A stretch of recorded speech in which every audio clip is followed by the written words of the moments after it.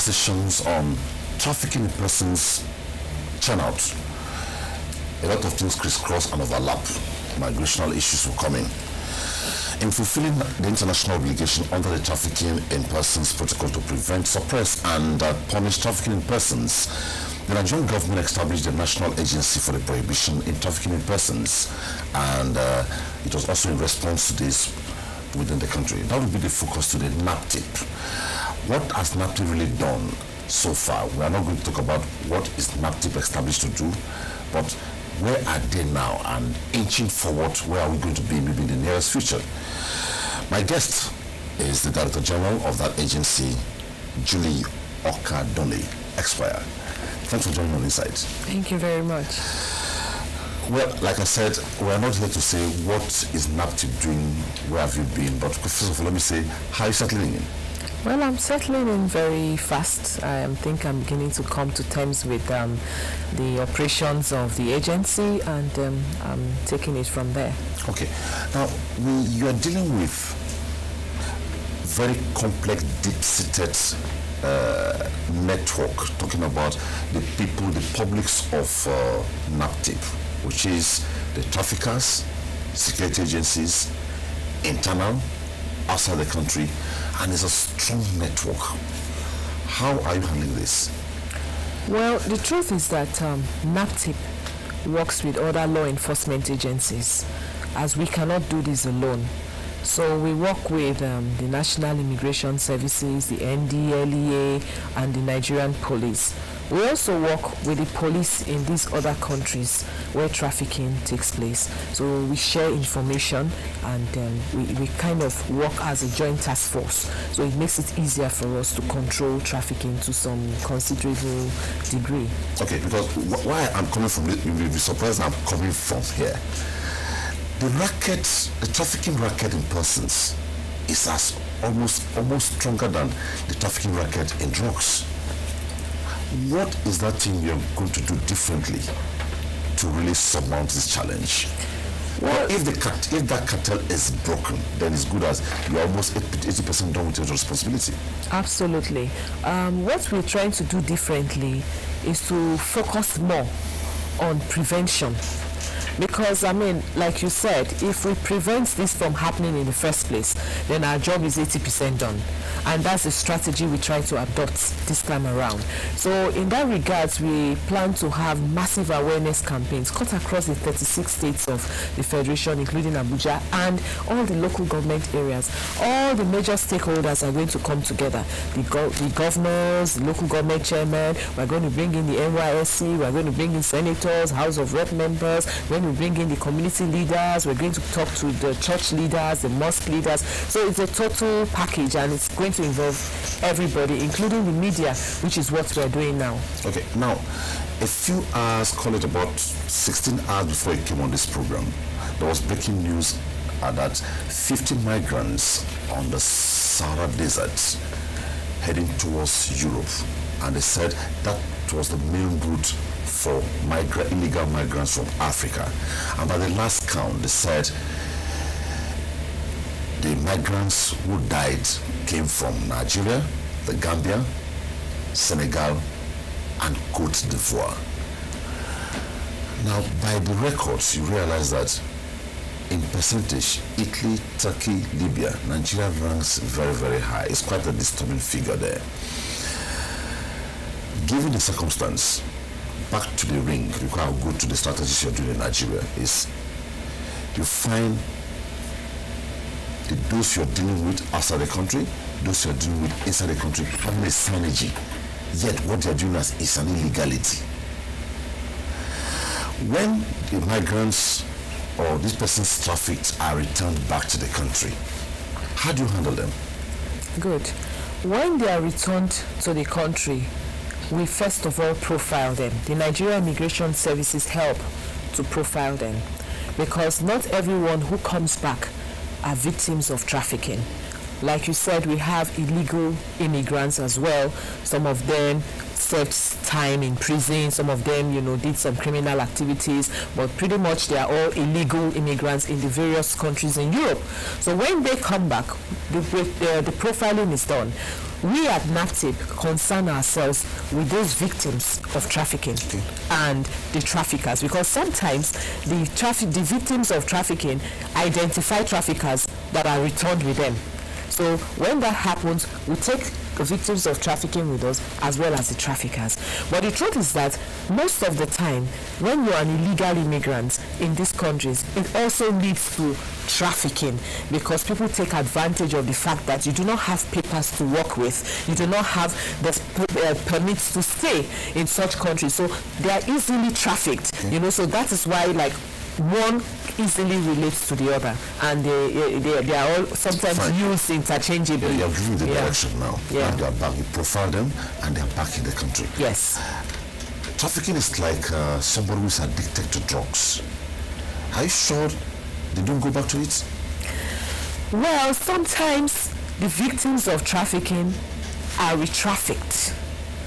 I want to make a distinction between the victims of trafficking and the illegal immigrants who come back.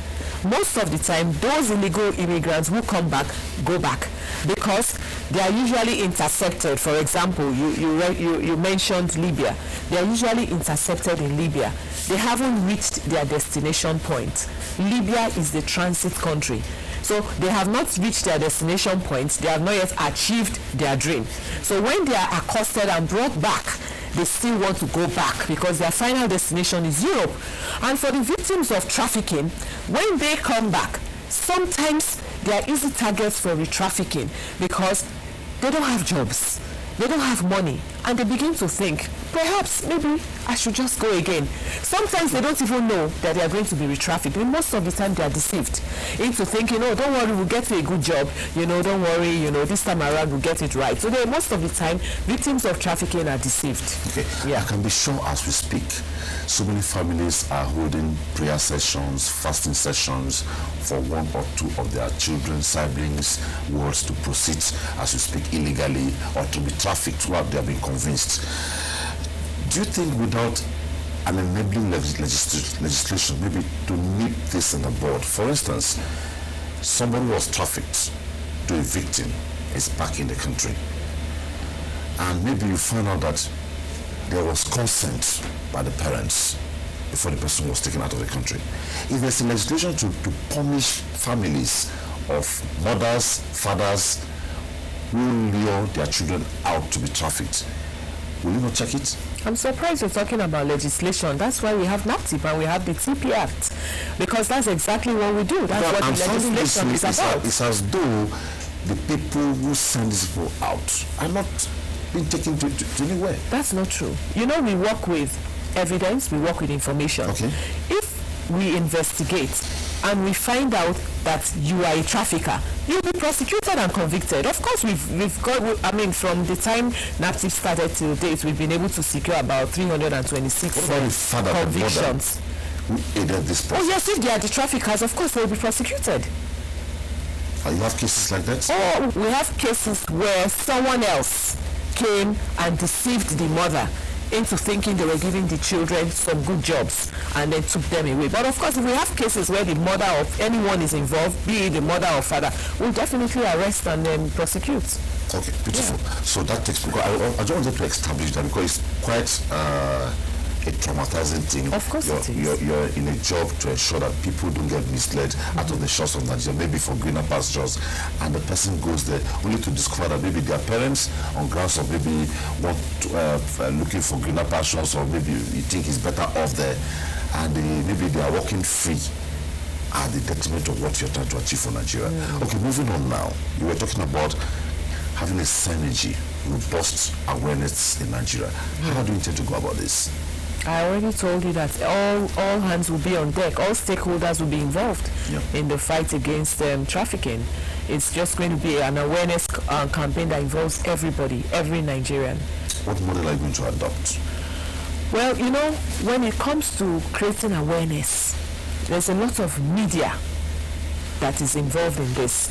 We are going to adopt the media strategy, that's the television, the radio, the papers, we're going to have billboards, we're going to have flyers, you know, to educate people. We're also going to have presentations done, you know, different. We're going to adopt different. We're going to have posters. We're going to just, you know, adopt all sorts, jingles, radio jingles, television jingles. We're going to involve the orientation agency and NTA and other television stations. So it's mostly going to be a media thing. We're also going to have like an interactive session with various stakeholders. For example, we plan to have a session with the airline operators to tell them what to look out for, because these are, most of the time, these are places they pass through. We're going to also have interactive sessions with those border communities and their village heads or their district heads or their leaders, the youth leaders,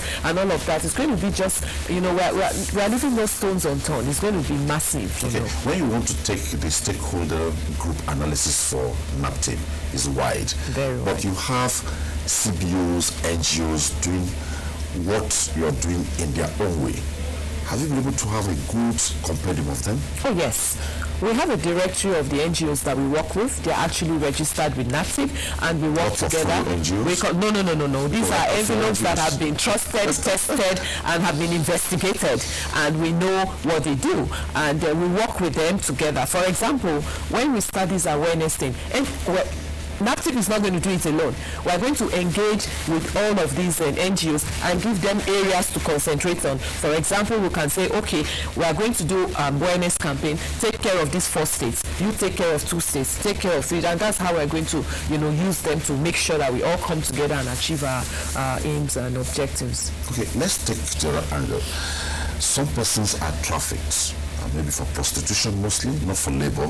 Maybe the labor own has some dignity in it because you get to go and work hard. And now they are back.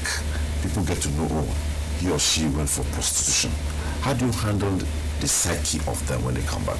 Yeah, when avoid the issue of stigmatization and what have you. Yeah, when these people like that come back, we counsel them.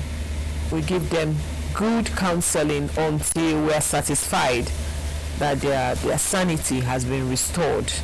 We make them to believe in themselves, you know, and to forget about the past, because victims are not treated as criminals, and they are victims and not criminals. So we treat them with so much respect, and we try to restore their dignity to them. Having said that, after all that is done, we now begin to rehabilitate them by teaching them some skills, you know, and skills of their choice. Some of them may say, well, I want to learn catering, I want to do sewing, I want to make beads, I want to even go. Oh yes, of course, we have so many. Some may even say, I even want to go to the school, go back to school. And we have some who have graduated. We also have some who are even in the university as we speak. Okay. So we do that, and then we slowly reintegrate them back, you know. So do you intend to adopt the change agent model in this your awareness campaign? As in, for instance, say you want to go and talk to a group of young people in a rural community, and you take one of these testimonies to be the one to talk to them. We've been doing that for long. It's not new. Yeah, we take one of them to come to. We go to schools, we go to universities, we have seminars where we have victims who who now come and talk to people and share their experiences with them, because you know it works better when someone who was a victim before comes out to share his or her experience and say, look, I was there, it happened to me. People now, you know, take a listen and like, okay, let's listen to this person. It happened to you, and they now start to believe, you know. Yeah, we do that. What's your network like? Is it just a local network? Talking about these guys you have identified who are working with you, who are doing similar things to the non-governmental side. Do you also have identified ones outside the shores of Nigeria?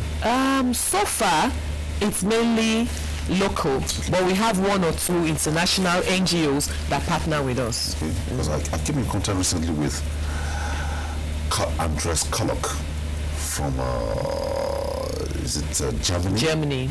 You're aware of him? Yeah, I know there's one from Germany, there's one from Sweden, and I think about 3 countries, collaborate with them.